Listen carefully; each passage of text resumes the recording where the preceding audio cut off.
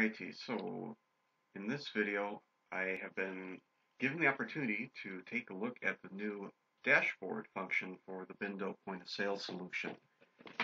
As you know, with a lot of the mobile solutions, doing sales and similar transactions on iPads or iPhones or mobile devices is really easy, but sometimes, running the reports, doing your purchasing, things like that, it's a lot easier to do on a PC. So this is they call it the dashboard. I like to call it kind of the back office or manager part of Bindo.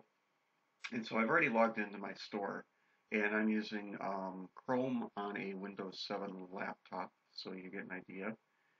And basically, I log in, I get a nice summary of some of the key metrics of my business.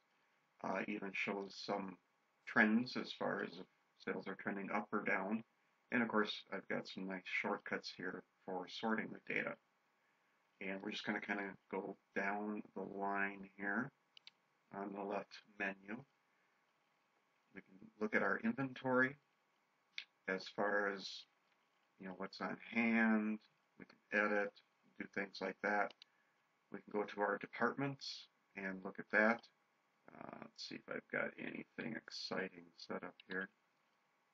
So we can do some editing. Obviously, we can arrange them in different ways. We can manage our discounts. And this is pretty cool because I'm sure you offer things like preferred customer discounts. Maybe you sell both retail customers and wholesale, so it's nice to have discounts for that. Just very cool. This is a lot easier to do, with a keyboard and a mouse, or keyboard, mouse, and touch screen. We can look at our customers, do some gift card management, look at some of our sales trends here, specifically to certain items and orders.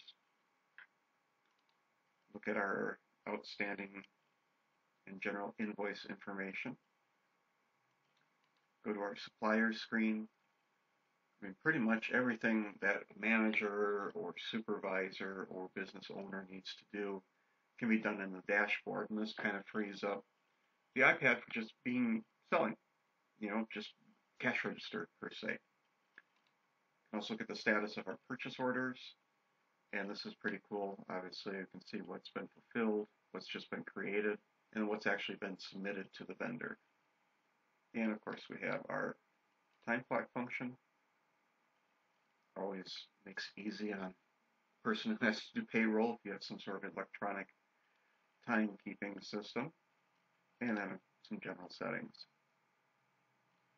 So I went through that really fast, but the idea is you're not restricted to trying to do everything on an iPad.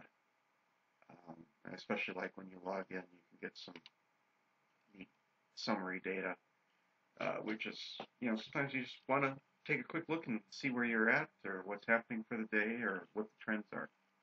So that is it. It's a very quick overview, obviously. So I'll put information on how to reach Bindo in the video comments.